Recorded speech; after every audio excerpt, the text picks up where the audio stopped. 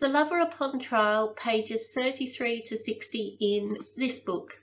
That means I'm finishing when they return to the Grange after their outing. We see a bit of better writing from the author here. She's moving out of introduction mode and into the actual story, and that's a good thing. Her writing flows quite well. I didn't like Lydia in this chapter, but I do find her very relatable. She's in a rotten position, and nobody is listening when she says no, she doesn't like this man. Admittedly, she's not really thinking about it the way she should. She's not giving him a chance. So maybe in some respects they're right to push her to think harder about it. And they are her parents. But all the same, it does put her in a fairly awkward position when she knows that this fellow likes her and she doesn't reciprocate, and she's just forced to spend all this time with him when that might actually make his feelings even stronger. The assumption in all this is, of course, that he is a decent enough human being to not pursue her when he realises that she actually isn't interested. I feel as if she could turn into quite a decent person when she matures a little. At the age of 19, maybe you'd expect to see some signs of that, but nobody's asked her to grow up, so it could yet happen. Now, the opening of this chapter is a direct continuation of the previous. This opens with Lydia and her sister Louisa in their bedroom on the same night, when finally Lydia can tell Louisa everything that's happened and what she thinks of it. The bedroom is described in some detail, and some of that's sort of relevant to the story, I guess. They've only been in that room for 4 years, I'd say since Louisa left the schoolroom, and since she left the schoolroom and was moving in to an adult room, a proper adult bedroom, maybe she didn't want to go there alone, so they've moved Lydia in with her. Or maybe they just graduated Louisa and Lydia from classes at the same time. That's in the past, but by now this has been their bedroom for 4 years. We're told that Lady Middlemore removed a 4-poster bed from the room, which the author clearly doesn't have a good opinion of 4-poster beds, seeing them as gloomy and very old-fashioned. And in its place, Lady Middlemore has brought in 2 canopy beds, which are very similar to 4-poster beds. I had to go and Google it to see what the difference was. Canopy beds also have 4 posts, but they've got a sort of their own roof. And that probably made a lot of sense in these days when the ceilings were like 14 feet high and who knows what cobwebs and spiders were up there. So if you had your own roof, you could keep safe. I get that. So they've each got a canopy bed, and the canopy beds have pink-lined curtains. The whole place seems to be very frilly and very feminine and very, very maidenly. They each have their own side of the room, and in their own side they've got all their own things, their books and their toilet tables, which is like, yeah, dressing tables and such, not toilet. And also in the room, or off the room, is what the author calls a tiny apartment, which seems to be a sort of a balcony, an enclosed balcony. So that is theirs as well, and they've turned that into their private place, as you would, where they've put in some chairs and a little bookcase, and it's a very tight squeeze. They've filled it with things, but they love it. It's their favourite place. And when they open the windows, they've got vines growing up the walls with flowers, and it's described very prettily. I'd say the author likes flowers because she lists flowers by name all the way through. She's always talking about, you know, the lilacs and the clematis and the Japanese honeysuckle and whatever. But as this scene opens, it's nearly midnight, so they're not sitting in their private room. They're just in the main room where in the evenings they brush each other's hair before bed, which sort of makes sense because everybody had long hair back then. Girls didn't cut their hair at all, and they wear it up in the day, and they wear it in ringlets and whatever else, so at night they let it all out and they spend ages brushing it and make sure there's no knots. Anyway, Lydia and Louisa have this system where they brush each other's hair in the evening, and this is the time that they talk. And so Lydia tells Louisa everything that's happened and how She can't believe that anybody, I'm paraphrasing of course, she can't believe that anybody would think she would be interested in Mr Mornington. And Louisa says, well, maybe he's not as bad as you think. Louisa never comes out and says anything that she thinks Lydia should do. And that's a really cool thing about Louisa. Everything she says is actually just pointing out a fact. Like when Lydia says that she really dislikes Mr Mornington, Louisa says, but you disliked your cousins too, didn't you? And yet your cousin Frederick is now one of your favourite people. So she'll go that far. She'll present an argument, but she never, ever, ever tells Lydia what Lydia should do. And yeah, I think that is one cool thing about Louisa. She's about the only person in this book who's like that. Lady Middlemore is, in a way, and is meant to be, but we see inside her head too much. We know that there are times when she wants to do that. There are two things to take away from this scene in the bedroom. One is the existence of cousin Frederick. At this point, we don't know anything about him other than Louisa using him as an argument against Lydia reading too much into her dislike of Mr Mornington. But having read the book before, I actually think it's fair enough to call attention to this now. It's just worth noting. We've got this cousin Frederick. I think if she went over and wrote the book again, she'd probably make him a bigger part of this conversation. The other takeaway here is Lydia is worried about becoming an old maid. And she says she'd rather be an old maid than be married to somebody who she dislikes or who she has no respect for.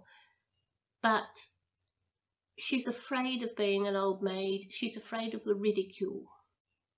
Because, as she says, and I'll read it out, people do so always laugh at unmarried women after they are no longer young and seem to think they are unmarried because none wish to have them for wives.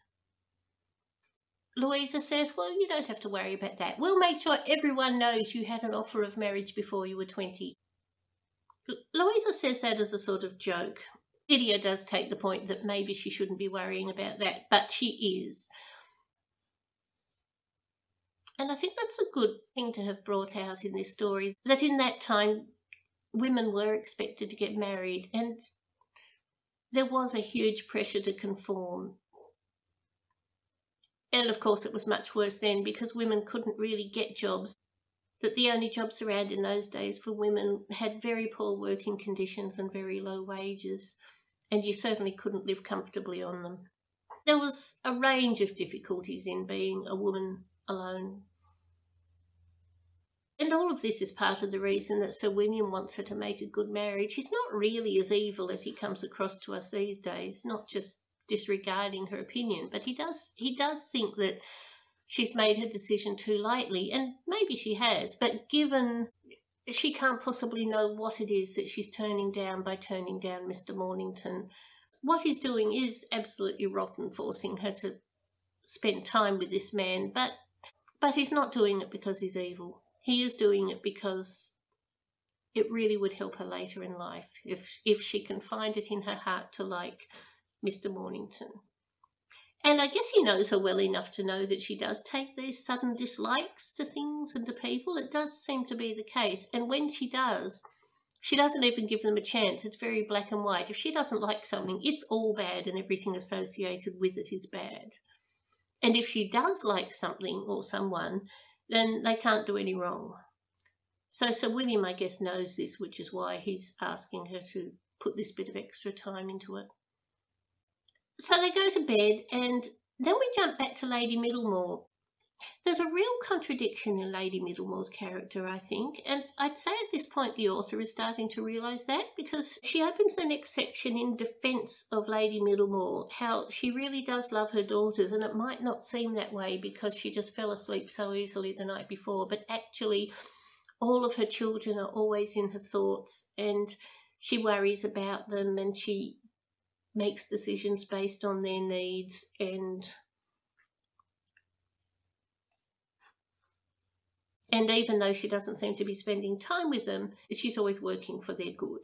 So we learn at this point that Lady Middlemore also doesn't think Mr Mornington is a good match based on his behaviour last night.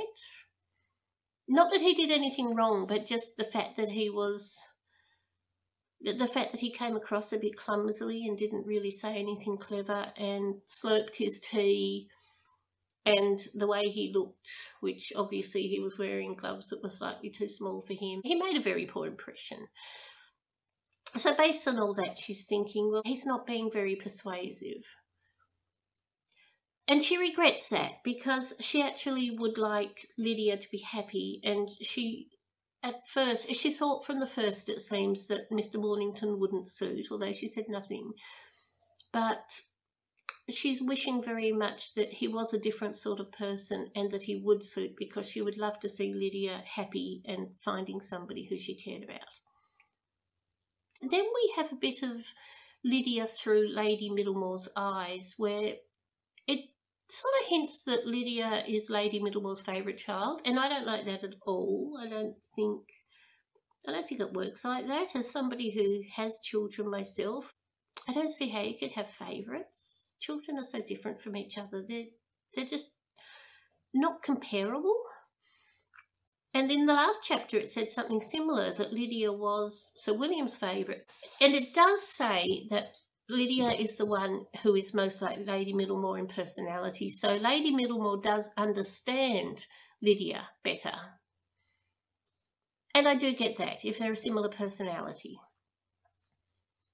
Lady Middlemore sees that Lydia has a very intelligent mind, a very active mind, and she's worried that the monotonous daily grind of adult life is going to wear Lydia down and strip all the pleasure of life from her, because Lydia loves happiness and excitement and beautiful things.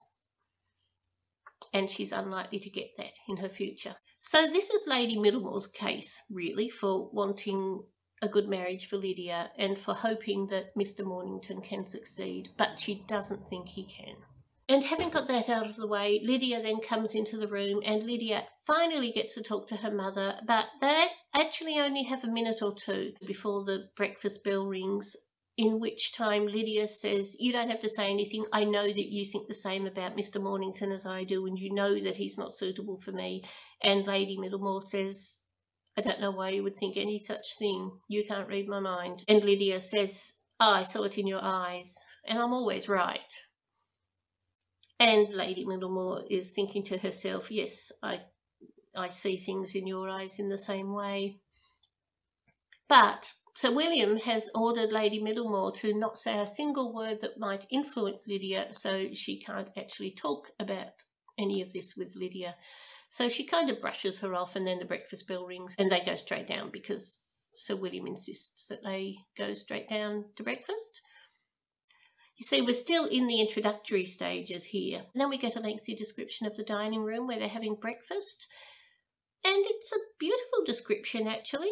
The room is on the ground floor. It has French doors that are open, and outside there is a veranda that's enclosed in lattice, and there are plants and vines growing up the lattice. This is where we get clematis and lilac and such things. The beams of the sun are sort of pilfering through the plants, and they're leaving this greeny rippled effect on the floor in the dining room, which is a really nice scene. And my great-grandparents' house did something similar. They had trees right up against their veranda, and I know just what she's talking about. It's a really lovely sort of light. You don't see it much these days. You know, it's a very filtered light.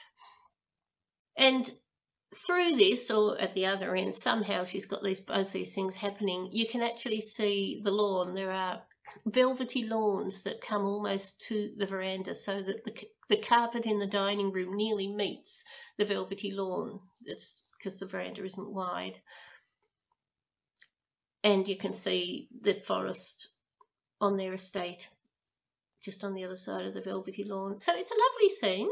And there's just the parents and the 4 girls. So I'd say the boys are off to boarding school.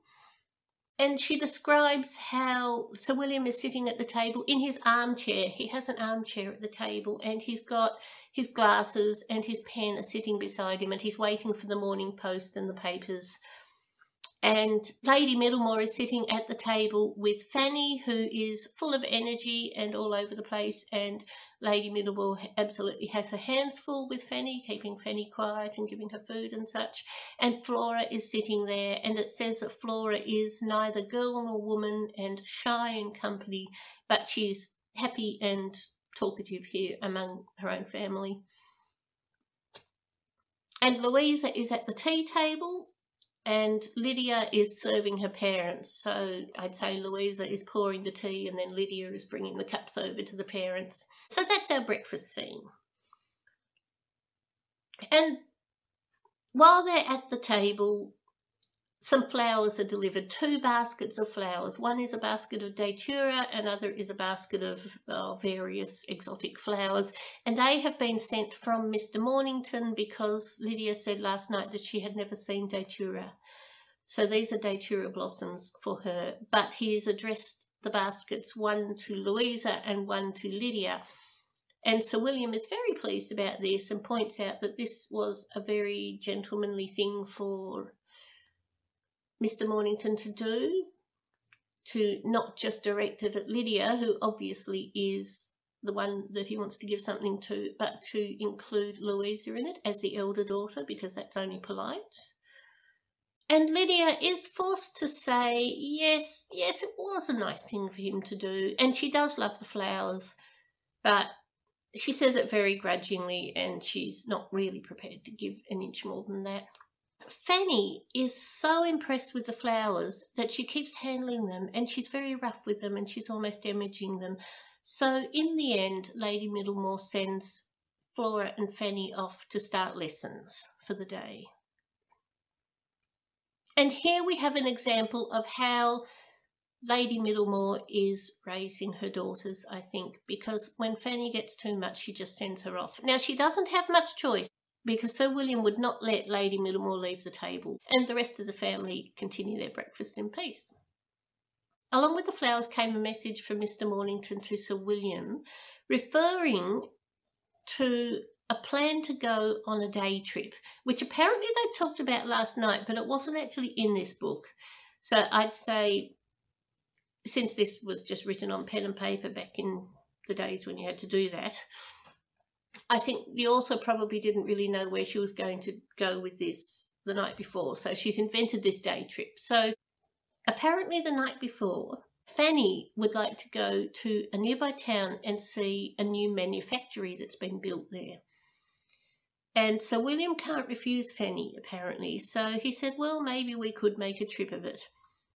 And both Louisa and Lydia expressed interest in going, so they were sort of going to make an expedition of it on this day. And Mr Mornington has sent a message to say he'd like to go too. He has business in that town. He actually doesn't. Complete lie. He spends the whole time with them. But that's what he says. He has business in the town, so he could accompany them there. Sir William is very pleased about this and, of course, sends a note straight back saying, you are most welcome. Come have lunch with us and then we'll take off after lunch. And the plan is that Mr Mornington, Mr Charles Mornington, I'm going to have to start using his name, Mr Charles Mornington is going to come over in he's got a phaeton, which is a sort of cart, a sort of fancy cart. He's got a phaeton and he's going to come over with his vehicle, so they will have 2 vehicles for this journey, which means that the girls can split up between Sir William's pony cart and Mr Mornington's phaeton. So obviously the plan is for Lydia to travel with Mr Mornington in the phaeton, and then they have a chance to talk and get to know each other. And that's really obvious to everybody. And Lydia, when they go upstairs to put their flowers in the vase, Lydia says, I'm not doing it. I'm going to travel with Papa.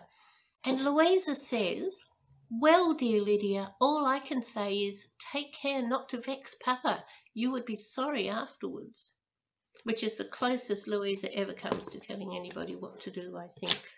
The 2 girls spend the rest of the morning in the schoolroom because it turns out that they are the governesses. And it says that this is how the 2 elder girls spend every morning, in the schoolroom with their younger sisters, until the younger sister's early dinner. This explains why Lydia was with Fanny when she first had the summons to come to the library yesterday. It's because she and Louisa were in the schoolroom giving Flora and Fanny their lessons, which is obviously going just as you would expect when you think that what she was doing was dressing a kitten in Fanny's doll's clothes. So you can see how much education these younger girls are actually getting. And the other thing about that is, I do wonder just how many servants they've got. If Louisa and Lydia are being the governess, and at the start of this chapter, when they're in their bedroom, brushing each other's hair and having their talk, it says they don't have a maid. What it says is, no gossiping, prying, dawdling, chattering lady's maid ever came near them, night or morning, or even at the time of the dinner toilet, or any toilet at all, except if a ball was in view, and then Lady Middlemore's own steady maid was allowed to lend her assistance. So it does make it sound as if that's their plan, that it's Louisa and Lydia themselves who are saying, we don't want a maid, we want to do it ourselves, and we don't want what we say to each other to be overheard and maybe repeated. But my feeling is that this has actually come from Lady Middlemore, who has influenced them and suggested maybe that if they did have a maid there, that maid would, that they couldn't trust it and they wouldn't be able to speak freely in front of the maid, to the point where the girls think that they've thought this through for themselves and they're saying they don't want a maid. But it's actually, to this extent, maybe this is what the author is saying Lady Middlemore is doing, because I could see this. She is influencing them. She is their mother. It makes sense. But it does leave me to wonder what servants they actually do have, because they're in a big house, they're members of the aristocracy, and they've got a large family. You'd expect some servants. We know there's a footman because the opening lines came from the footman. We know that Lady Middlemore has a maid who is sent to help the girls before balls. Yeah, I will be interested to see as the story goes on to see what servants they actually do have. Maybe they really are so poor they can't afford the servants they should have. And it does seem more than ever that the girls are just growing up wild. It turns out Mr Mornington can't stay for lunch and they're all getting ready to go, and he turns up in his phaeton, and it's a very nice modern carriage, and it's pulled by a perfect pair, and he's got a groom on a very classy looking horse riding behind. And Lydia does have this momentary pang where she's thinking, that's a really nice carriage and they're really nice horses, and imagine how it would be if this belonged to me. And then she thinks, but I have to have him as well if I have them, and she realises it's not for her. And she jumps up into her father's cart. Now this is her plan, that she knows her father is too well bred to make an actual complaint. So if she gets into the pony cart before he says anything, he won't actually cause a scene and tell her to get out and go with Mr Mornington. That would just be, that would be unthinkable. So that's what she does. She springs up. She says, Papa, I will drive you. And she jumps up into the driver's seat and she takes the reins.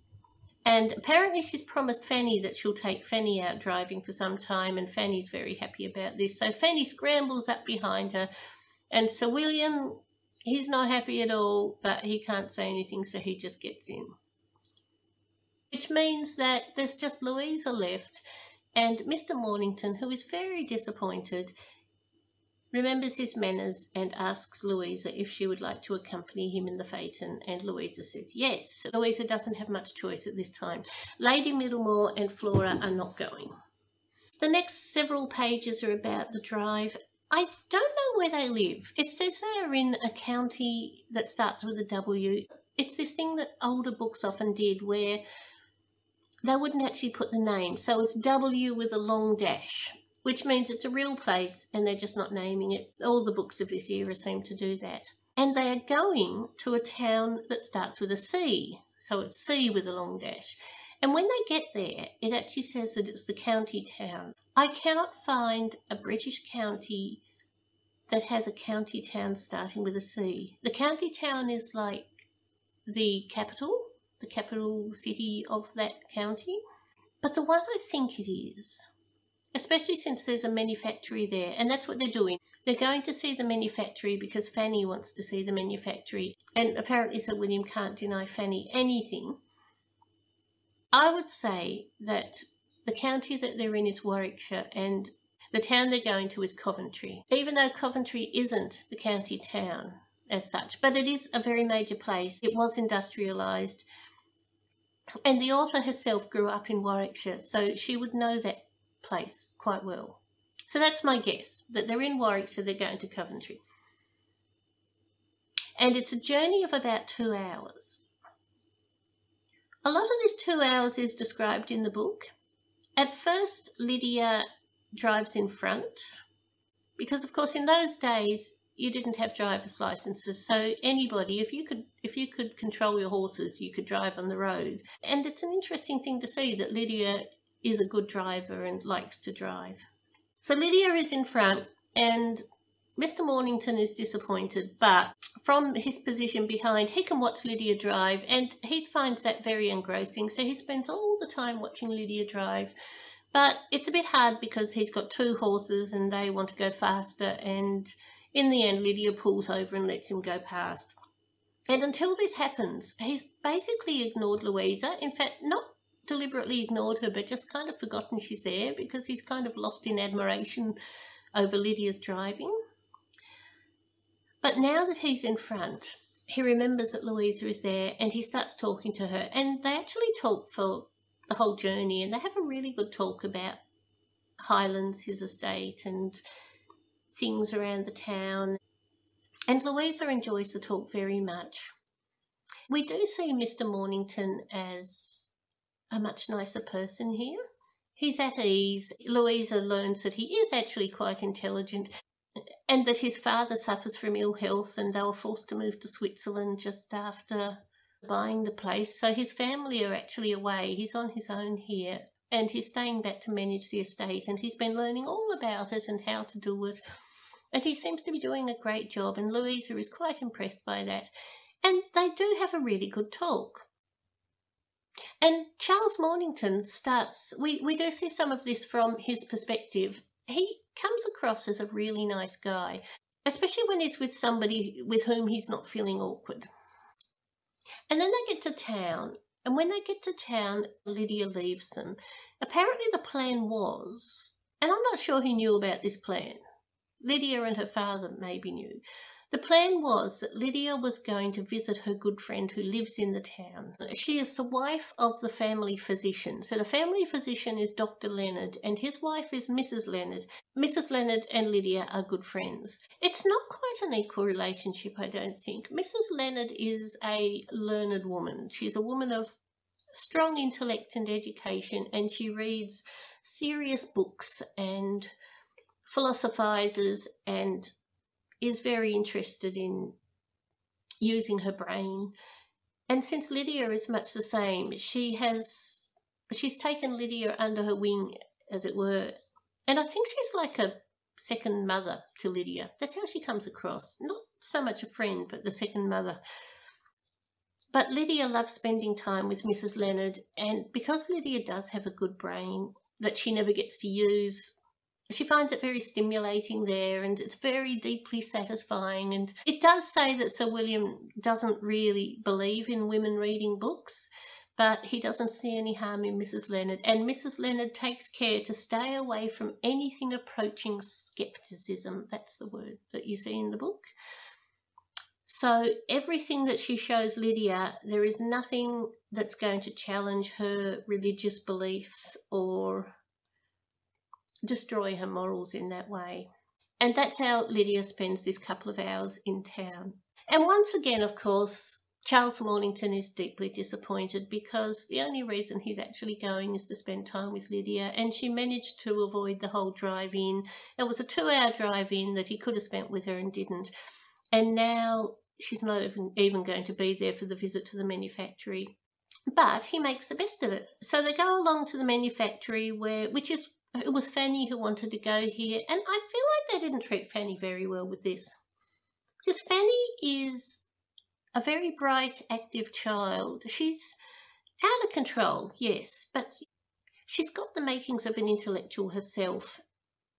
And they go along to this manufactory and she can't hear, and, you know, she's only little. Her head is down here when all the rest are up here, and the tour guide is talking to the adults just straight over her head, and she can hardly hear anything, and she can't see, and she's feeling very disappointed, and she's trying her best, but she's not, and so she's getting a bit upset. And Charles Mornington picked her up and carried her around so she could see better and pointed things out. And this is all kind of new to him as well, but he's picking it up reasonably well. So he's explaining things in the way that he knows, and he did a fantastic job. And given that he's actually so deeply disappointed, and he's just spent this whole afternoon, he's coming along just to spend time with Lydia, and she's not even there, and here he is babysitting the little sister instead. But you'd never catch a glimpse of that. So at the end of this chapter, I have to admit, I am Team Charles. He does a wonderful job. But after the manufactory visit, they go off and have ices somewhere and pick up Lydia, and then they set off home. And this time, Sir William insists that Lydia travel with Charles Mornington, because Sir William knows that was the point of it all. So he and Louisa and Fanny set out in the pony cart, and Lydia and Charles Mornington set out in the phaeton.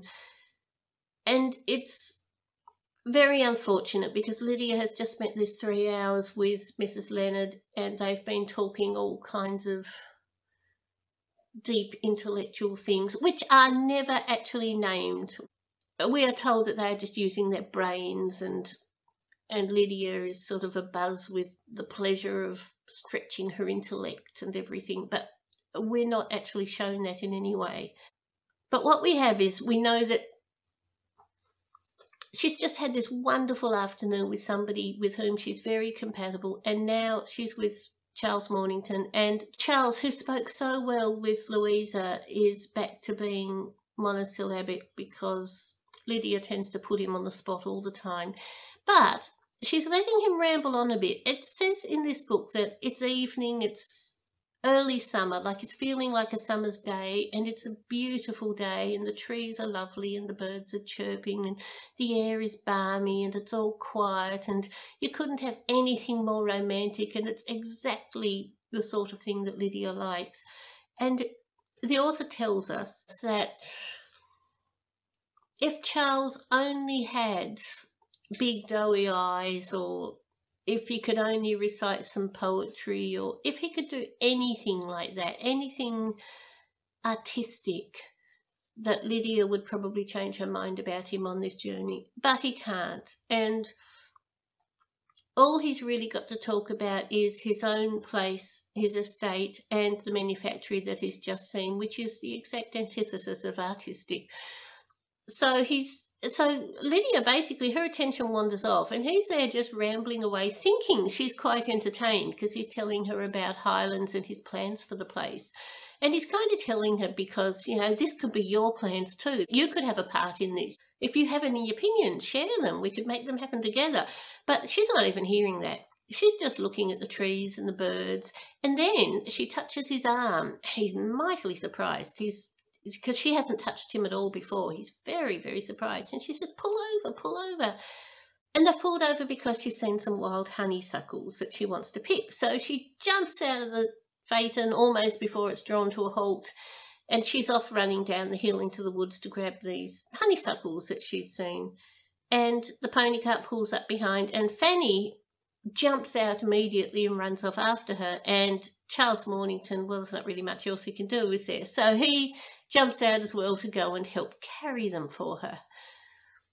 And the scene jumps to Sir William, who is really annoyed about all this because he'd asked dinner to be delayed, but if they have this stop, they might be late, and he's very concerned that he says, it's 1 hour 20 minutes to dinner, and it's going to take us 1 hour 15 minutes to get there, and I don't want it to be burnt. And Charles Mornington is staying for dinner because he's been invited, and Sir William is very keen to show how good the meals are at the Grange. He's showing off to Charles Mornington.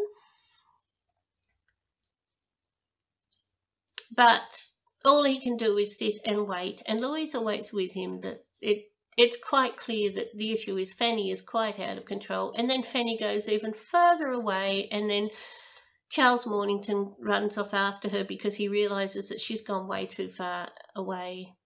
And while he's gone to fetch Fanny back, Lydia comes back to the road with her arms full of honeysuckle and says, "Why did you wait? We've got 2 horses. We'll catch you up in no time."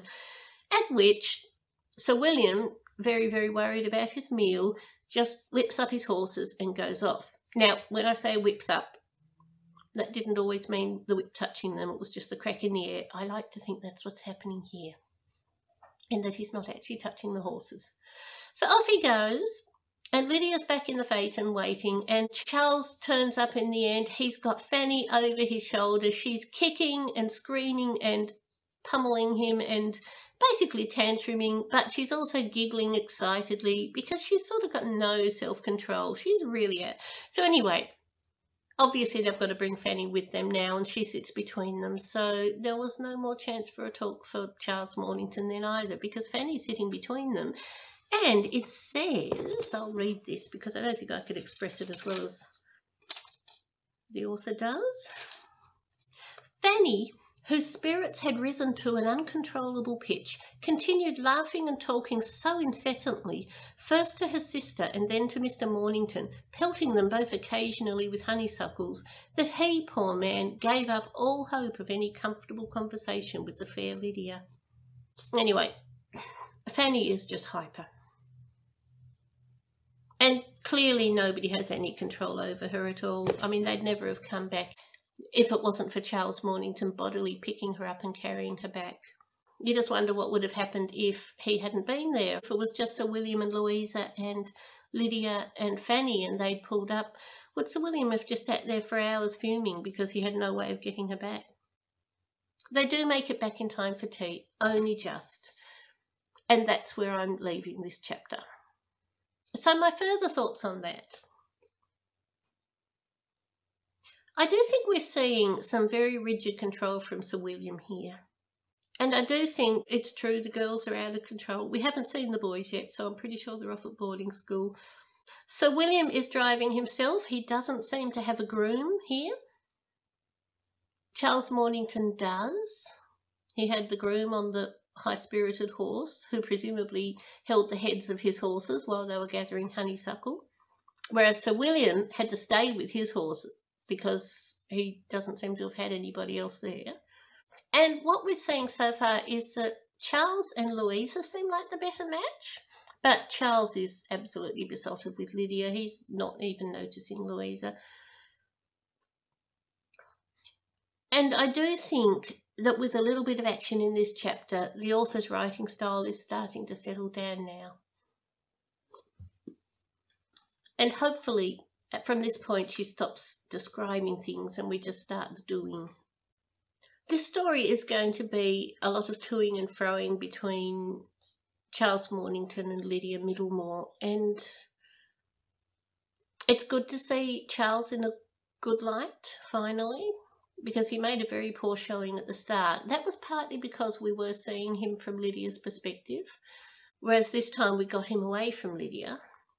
But I do find it an interesting glimpse into the problems in a privileged household in this era. They probably wouldn't have called themselves privileged because they're struggling for money, and it says they do live in an out-of-the-way corner. They're kind of in the unfashionable Western Arm, as it were. But the thing that really strikes me is how aimless their lives are, how they really have no ambitions. They're just living very much in the moment because there's really nothing else for them. Because being women in this era, marriage is all that's required. Marriage and being a hostess is all that's ever required of them. And the girls can't do that yet. And looking at their mother, looking at Lady Middlemore and her marriage, it doesn't look all that nice. So it's hard to imagine what they could be doing if they were trying to create a more meaningful future for themselves, a comfortable future. They don't really have many options because they're living in this sort of enforced uselessness. And this contributes to Lydia's inability to see Charles Mornington's strengths, because everything that he's good at is useful for a part of life that she doesn't even know exists. I also find it rather disturbing how Sir William's ways interfere with Lady Middlemore's ability to be a parent.